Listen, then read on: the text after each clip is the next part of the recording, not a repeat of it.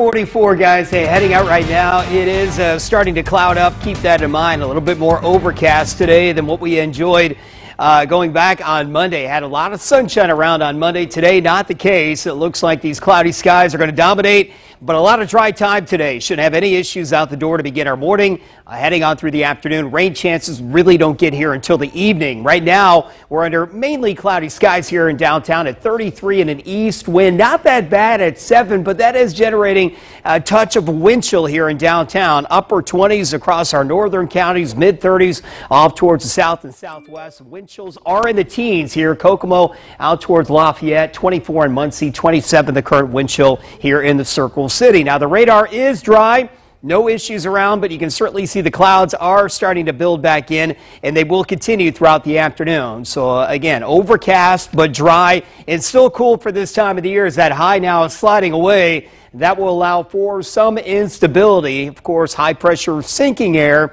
As that moves away, we'll start to see an increase in clouds and eventually that rain chance by the evening. Our high today, by the way, topping out at about 45 here in the city. And you can see here later on this afternoon into the evening, we'll kind of hold steady throughout the evening and into the overnight, if not begin to rise after midnight. Now, winds will start to increase throughout the afternoon. It will turn quite breezy. Could see a wind gust up to about 30 miles an hour. So not only cloudy today, but turning breezy. Now, here's that rain chance that I mentioned around 3 o'clock today. We'll start to see shower chances very isolated off towards the south and southwest. Maybe a heavier downpour, it looks like, by about 6 or 7 o'clock tonight. Then that rain will start to lift out of here and a lot more dry time builds back in. So there's that rain chance around 5, 6, or 7 o'clock here in central Indiana. 43 will be our temperature, and then we're going to hold steady, it looks like, in the low 40s on through 11 o'clock.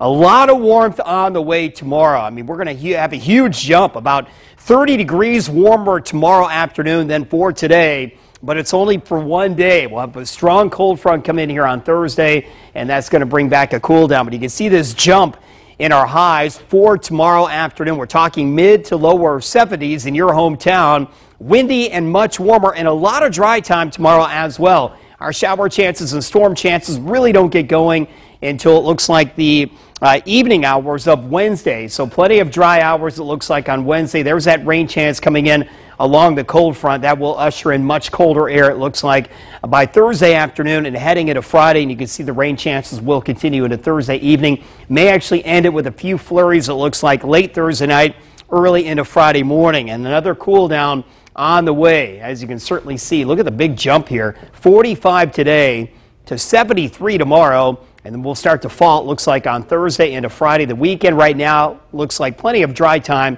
Still below average for this time of the year, though.